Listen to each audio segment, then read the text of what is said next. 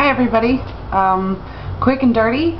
I might be rooming with a girl that knows my boss and is getting a job at our sister company in a couple weeks. She's 22, seems like a lot of fun. She drinks.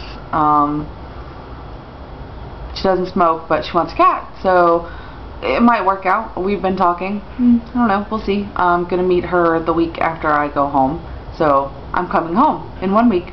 And I'm very excited about that. I've got lots of plans to see all my friends and have a good time, drive my car, get drunk for $20. It's going to be a good trip. I'm ready for it. Other than that, I bought a futon. Work is going well. I have a work crush, and it's fun. Work is good. You know, they've got me busy. I'm doing a lot of stuff for the boss. Marketing stuff is starting to pick up, and you know, just a lot of stuff.